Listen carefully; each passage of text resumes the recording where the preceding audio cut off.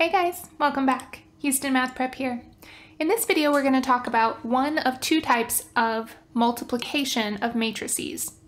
This one is called scalar multiplication of matrices. So as I mentioned, there are two types. We have a multiplication of a number, or what we call a scalar, times a matrix. And then in a future video, we'll talk about how do you multiply a matrix and a matrix. For now, let's focus on this scalar. So a scalar, like I said, is a number that we're going to multiply by a matrix. We do that in a very, very simple way. All we do is we take that scalar and we distribute it to every single entry in the matrix. Okay, so each and every one. So the result should have the same dimensions. So if this one is an R by C matrix, then your result will also be an R by C matrix. And each entry will just be that scalar multiplied by the value that was there. So let's take a look at some examples of this. So let's multiply the scalar 5 by the 2 by 2 matrix shown here. So I know already that my answer is going to be a 2 by 2 matrix because the matrix that I have in my problem will match the dimensions of the matrix in my answer.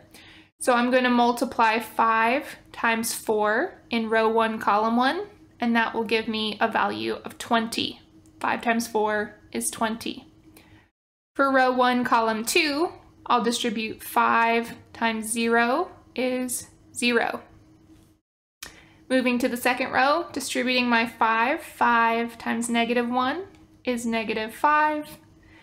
And for row 2, column 2, 5 times 9 is 45. So here is my result of multiplying the scalar 5 by this 2 by 2 matrix. Okay, let's see another one. This time we have a negative scalar multiple. We're going to be distributing -3 into this 1, 2, 3 rows by 1, 2 columns, so into this 3 by 2 matrix. The result will be another 3 by 2 matrix. So let's go ahead and distribute our -3. First row, -3 times 5 is -15, and -3 times 4 is -12. Second row, -3 times 6 is -18, and -3 times -2 is +6.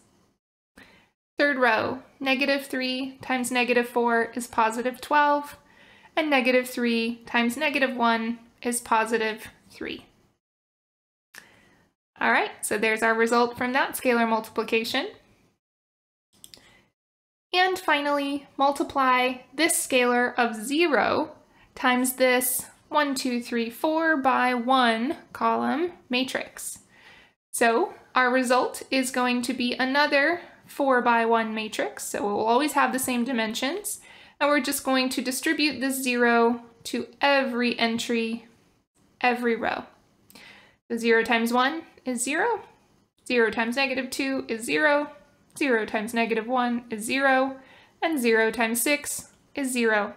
So our result is this 4 by 1 matrix of all zeros. All right, guys, that does it for this video on scalar multiplication of matrices.